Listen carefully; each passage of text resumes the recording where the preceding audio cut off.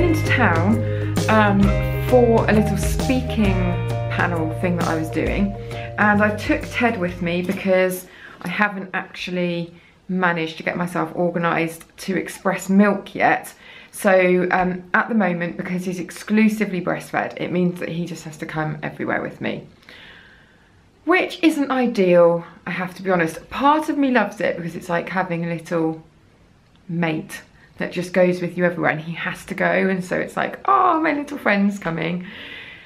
Part of me is a bit like, this is a royal pain in the arse because it just scuppers travel arrangements. It takes ages to get anywhere. I've got to take a pram with me, a car seat if we're going in a car, which is why I normally favour the train, nappies, changing stuff, and the worst thing is just the fact that I am then going to have to feed him while I'm out, which I'm not keen on, I have to say. I know that it's, you know, everyone is very pro breastfeeding in public, and I completely am pro breastfeeding in public because how the hell else are you going to feed your baby if you need to feed your baby? But I don't enjoy it.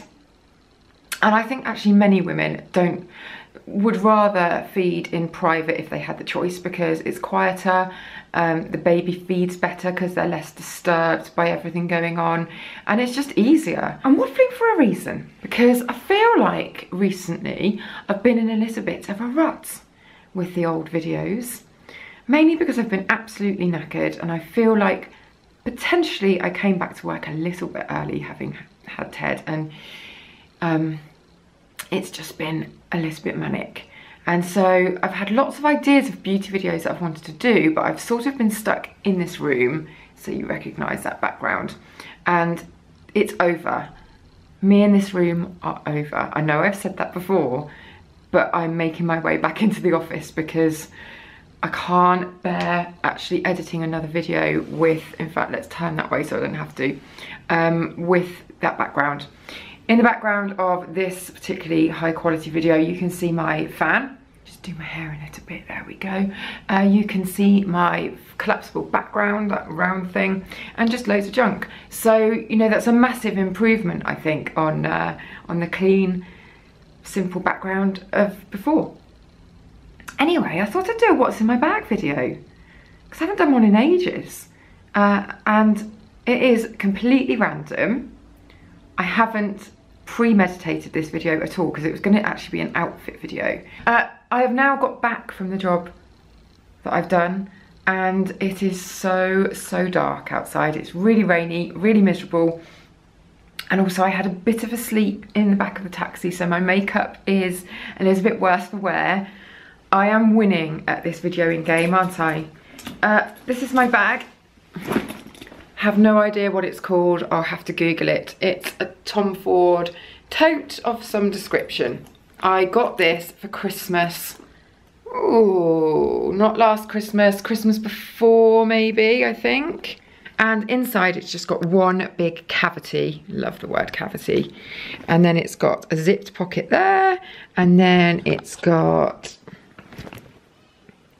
two little flat pockets that you could put cards in, or particularly flat snacks such as pita bread,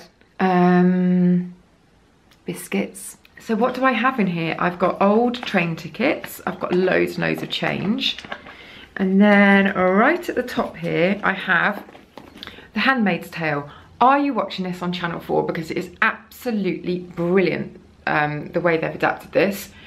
I haven't read this book in a long time, decades, and so I thought that I would give it another reread. So I've just ordered this off Amazon. Didn't get to read it while I was out, but hey ho, I'll read it later.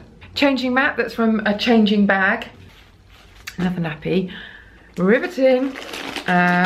Which wipes? I always have loads of different wipes on the go. Today I have the water wipes with me. iPhone, which, let's just talk about the iPhone, because this is a 6 Plus and I really wanted the 7, but then somebody told me ages ago, oh, don't get the 7, the 8's about to come out. That was so long ago. And because I'm on my phone so much, why didn't I just get the 7 when the 7 came out? I could have still upgraded to the 8 and probably got an upgrade deal, but I've been stuck with my 6, and I feel like the camera is way off compared to people's pictures that they've got on their 7. Just look amazing. Biro, quite dangerously floating around in there. A bug. This is a bug that's got Velcro on it, so you attach it to a baby's hand. And there are socks with bugs on as well, with like little wings that crinkle and stuff. And they're to keep them occupied when they're newborns. These are brilliant. Some trousers. These are Ted's trousers, obviously, not mine. A spare top in case he pooed himself. A rubbery hand thing. He chews on this because he's teething already.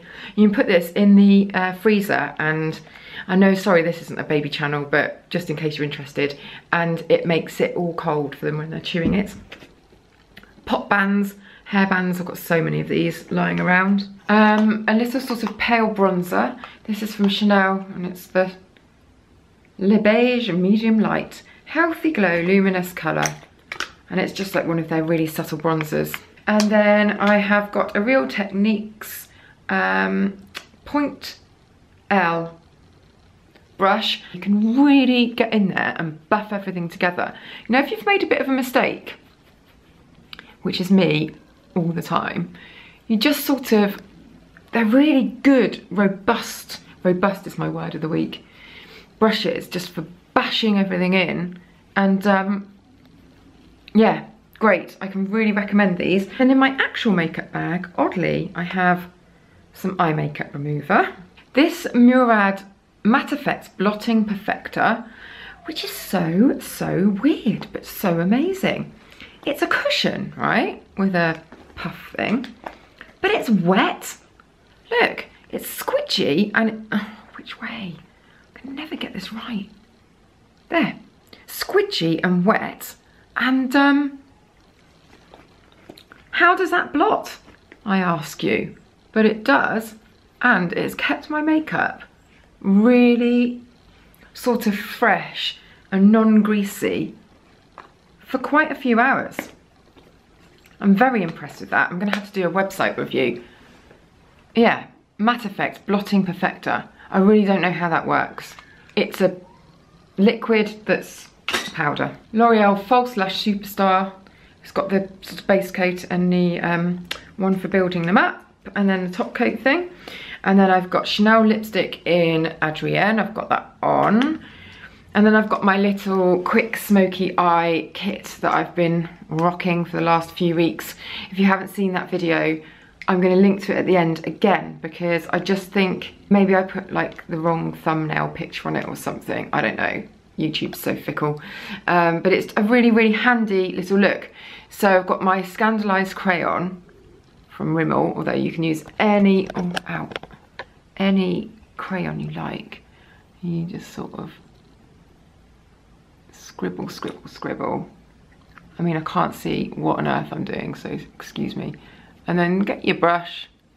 Nice big chunky solidy brush. I use the Zoever one in my video, but this is I like this brush actually.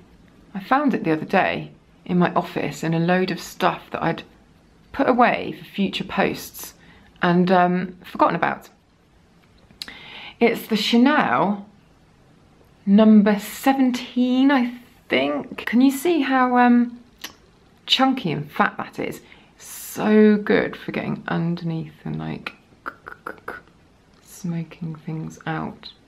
Love it. And then I've got a Marc Jacobs highliner, which I've always got lying around if I want to do my waterline. Just found another lipstick at the bottom of my bag. This is Soufflé Nude by Dior. And I have to say, I'm going to take off Adrienne. I actually really prefer this one to Adrienne at the moment. Adrienne's a bit more of a grown-up beige, and this one is very pinky. See, and it's got this really nice sheen. It's so pretty. I don't know whether they make it anymore. I will endeavour to find out, and I'll link to it below if they have. So yeah, that's what I took with me in my bag. And then I had my upper baby pram, which I don't normally take in because we take it off-roading loads and it's so caked in mud. It's ridiculous. And I wheel it into places and people just look at it and there's like massive clods of earth falling off the wheels and bits of stick coming out of the spokes and, you know, all sorts of things, and then like a chewed up old tennis ball that we've been throwing around for the dog rolls out of one of the pockets. So I don't normally bring it with me, but it fits the car seats really well. That's a Cybex car seat that I took with me because you can strap it really easily into other cars. And then, yeah, that's what I took with me. I'm wearing my dress from Oasis, which I think has now sold out. But it feels very sort of Gucci-esque, this dress. I love it. It was such a good buy.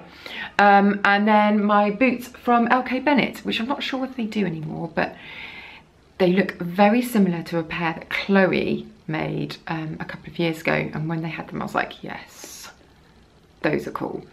So I funked up the dress a bit. Forgot about this. Diary, journal, notebook, whatever. This is from Oh Dear, and I think it's their sort of standard inside of their daily journal. So it's daily journal, and they've always got different ones out with different prints. And so this is just for people who love stationery. They've got day and month. They've got today's objective, which I love.